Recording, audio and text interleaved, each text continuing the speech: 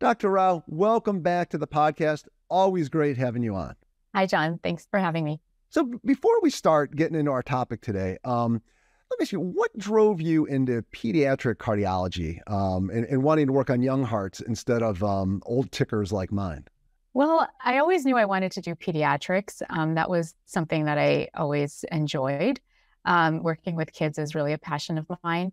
But I'll be honest, until I started my training, I wasn't clear on really wanting to pursue cardiology. But when I rotated through cardiology during my pediatric residency, it really just spoke to me. I understood things, they made sense, and I really enjoyed a lot of the learning and discovery that happens in our field. Well, we're glad you're in it, and we're glad that you're here to help us learn a little bit. So today our topic is on heart rates, which I think is talked about a lot more, probably because everyone's got these watches on now that tracks it.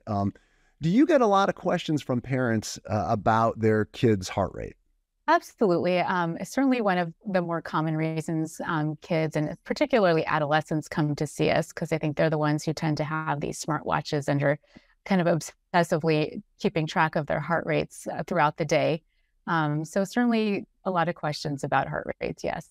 So what can you tell us about it? Is there, I know as an adult, you always have these ideas with your max heart rate and where they should be at. Do those numbers kind of line up with what kids should see? Not really. And that's a great question, because I think we all kind of identify heart rates and exercise in terms of a maximum or target heart rate, but we can't really correlate that formula to kids. So in adults, we tell people to subtract their age from 220, and that's really their target zone. But for kids, heart rate actually varies throughout childhood. When babies are born, their heart rates are actually quite fast. And then as you grow towards adolescence and as you get towards late adolescence, your heart rate is more kind of normal in terms of what we'd expect from an adult standpoint. So using that formula across the board for kids doesn't really work, because it might end up estimating a heart rate that's really too high for a kid in terms of their maximum. Yeah, I was going to ask, so should kids be like higher or lower on that? Like if you use that 220, like if you had a 15-year-old using that 220 minus the age, you'd say their max heart rate should be 205. Is that then higher than it should be or lower? That's probably higher than it should be.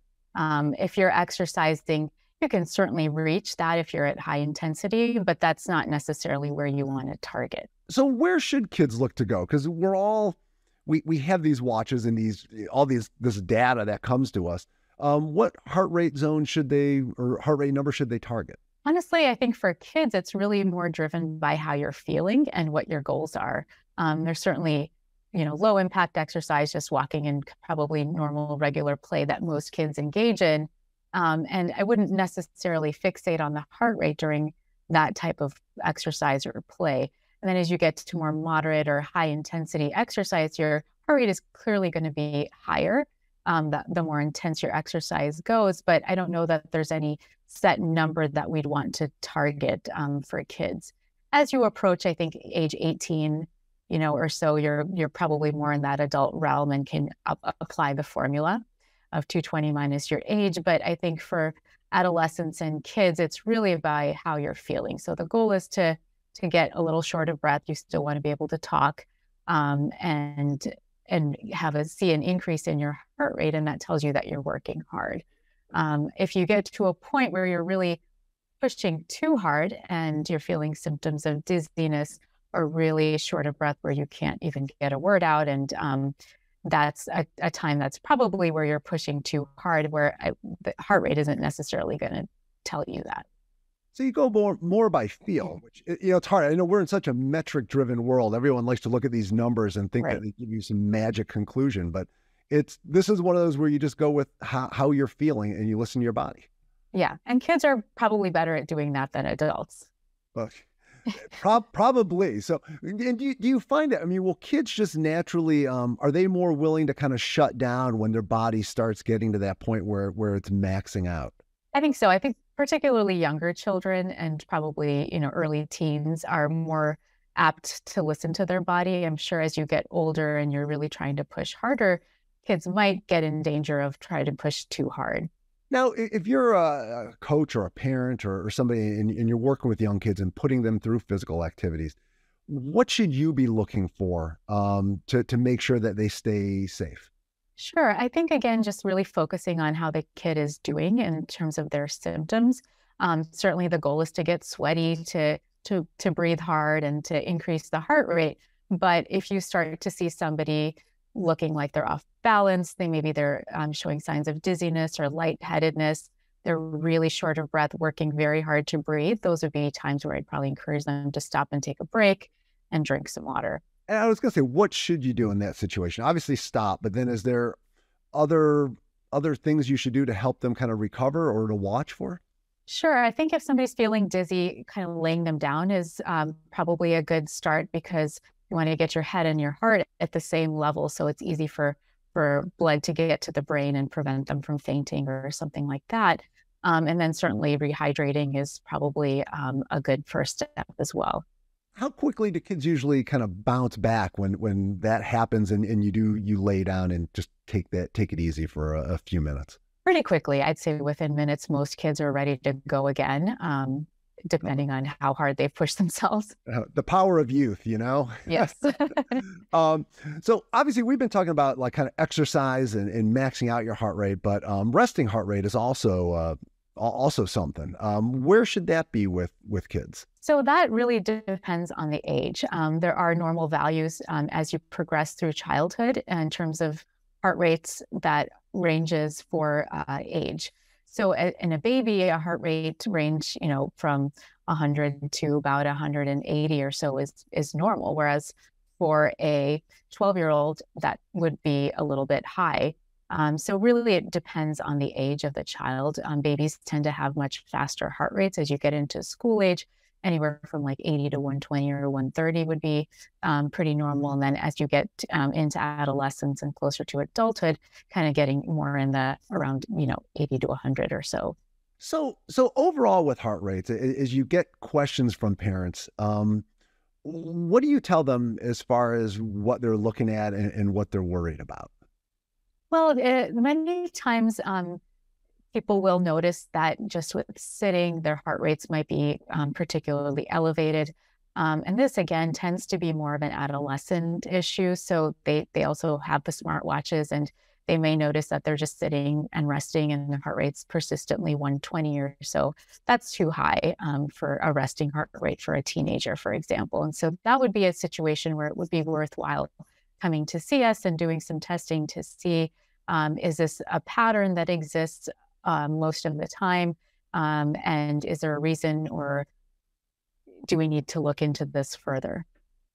Now, if you start noticing some unusual activity and heart rates are kind of jumping around, what's typical practice? Like if somebody comes in and they see you, what happens after that? Oftentimes, if you come in with a complaint that your heart rate is abnormally high and you're not exercising and it's just at rest, then a first step would be to do a monitor, something called a Holter monitor or a ambulatory monitor, which basically monitors the heart rhythm and heart rate over a period of time, like 24 to 48 hours, and then gives us all of this data to look through. And we ask families and patients to correlate their symptoms. So if they're feeling something at the time, that they should make a note of that, so we can then correlate what we're seeing on the monitor with what they're feeling. So it sounds like a heart rate, it's an important tool, obviously, or measurement to take. You get a lot of information out of it, but don't get overly concerned with numbers that you're getting off of your watch. Correct. Yes. Your body responds to a lot of different things. So your heart rate is in response to how you're feeling, what you're doing. If you're scared, excited, nervous, those are all reasons that the heart rate might be a little bit high, even if you're resting. And certainly if you're exercising or have just exercised, it's expected for the heart rate to be higher. Do kids even have more variety in that? Because obviously, when you're young, just everything is your body's going nuts all the time. Does it just jump around naturally? It can, because I also think kids' emotions are all over the place too. They might be anxious one minute and feel fine the next, or they're excited about a video game they're playing, and that can certainly drive your heart rate up as well. So sure, there's a lot of variability that can occur. Overall, with parents, then should you pay attention to these heart rate numbers that you see, or just focus more on just how your kid is feeling and doing? I think really more how the kid is feeling and doing. I think every exercise and just a general healthy lifestyle is what I encourage all my patients to follow. And really, when heart rates are really high or families are particularly worried, one question I often ask them is it too fast to count? And if they say yes, then that might make me concerned that there's some abnormality in the heart rhythm that's taking place. I think every parent you fear the worst all the time with your kids. If there's anything, if they're having a chest pain or something like that, I think the key is just to come in, get it looked at, and most of the time it is just a sign of growing up. Right, exactly. We've covered a lot. You've given us a lot to think about, a lot of numbers for the math people here. Anything else you'd like to add or something that we missed? Really, again, with some reassurance that in general, really fixating on the numbers is not the goal. I think really taking a step back and seeing how is the child doing, how do they look, how are they feeling, and then kind of responding to that is probably a more useful tool than just looking at the heart rate in terms of exercise in particular. That is great advice to end on, Dr. Rao. So thank you so much for being with us today, and look forward to having you back. Thanks, John.